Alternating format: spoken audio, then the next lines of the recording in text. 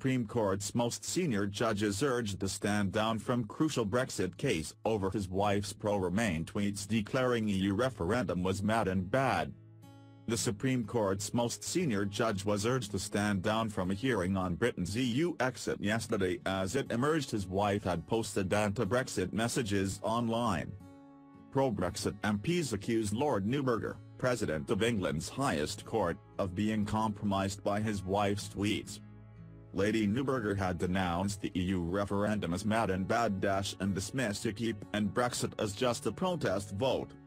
Lord Neuberger is one of 10 Supreme Court justices to decide on whether the government can trigger Article 50, the mechanism for leaving the EU without parliamentary approval.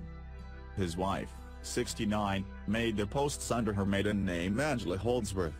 The High Court had ruled that Parliament must have a vote, in a move critics said put Britain on course for a full-blown constitutional crisis. The government is appealing the decision at the Supreme Court.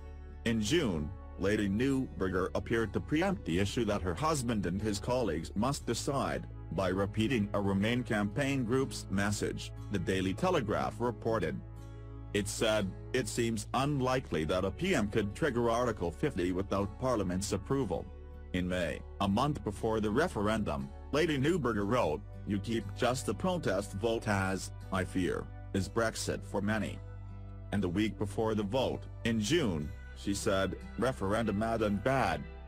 Lady Neuberger, a former BBC producer, also criticised the BBC over its rules on impartiality just days before the historic vote. She tweeted, "Need for balance can give weight and credibility to the unreliable." 3 days after the poll she complained that too many voters had been misled into thinking various grievances would be resolved by leaving. They won't be.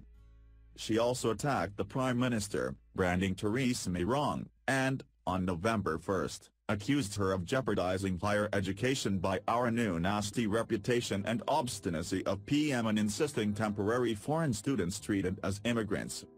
Last night Tory MP Andrew Bridgen said, "I think he should stand down. This is a crucially important judicial decision for our country and it must be seen to be taken impartially."